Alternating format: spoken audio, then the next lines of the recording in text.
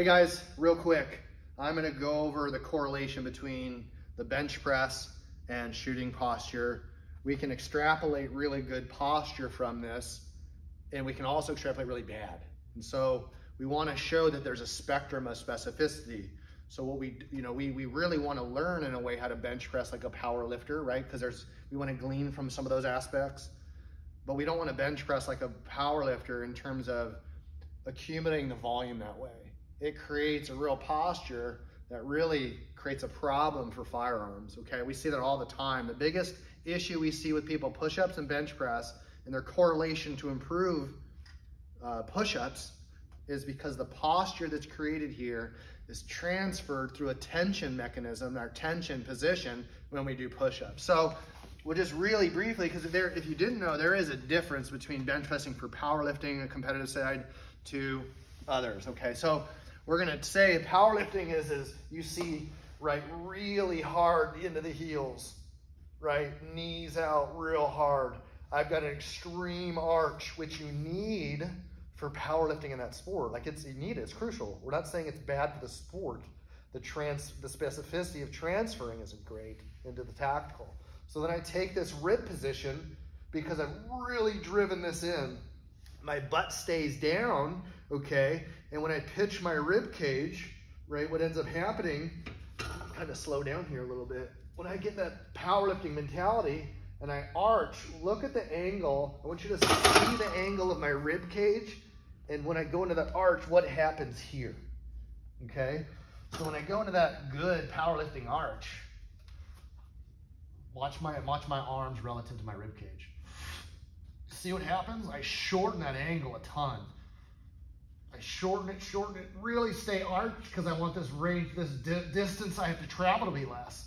I don't want my rib cage down in powerlifting. Now, okay, so that's cool. We got that in powerlifting, right? So I take that real big arch, and this is a stress mechanism that the body is learning and adapting based on your positional stress. And it can be very great, profound, robust, accumulating all these things that reinforce position when stress shows up with this, or the PST or an obstacle course.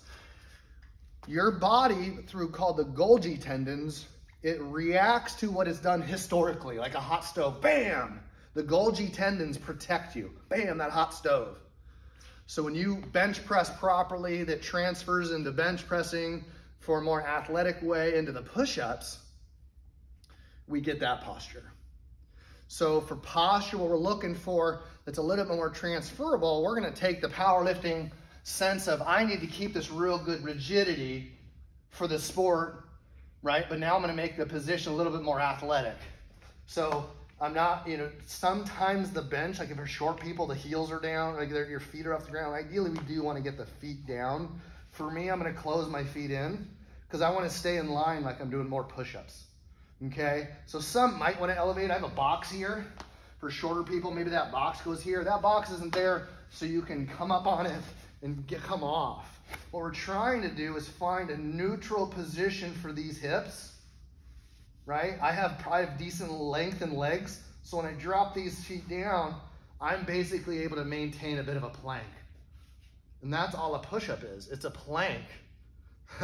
So what I want to do, this arch that exists, what I want to do is, I'm arched. I can't not be arched when I'm going to get the bar.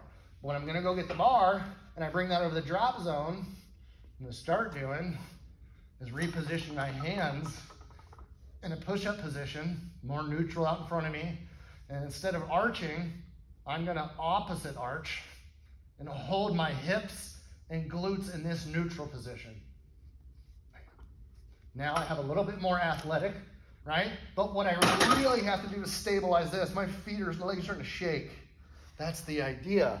When I'm doing push-ups, I'm not able to start moving my feet. What I want to do is get my feet in line with me so I can flex my hamstrings and glutes, and then I can go to play with that positional specificity. So we've learned a lot from powerlifting. It's super great, but we have to kind of change some of those positions so the transfer goes into the gun.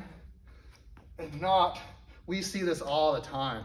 Guys come up from their push-up position on the first test and they get the pump like the power lifter. You're like, They can't, they're all blocking and can't move.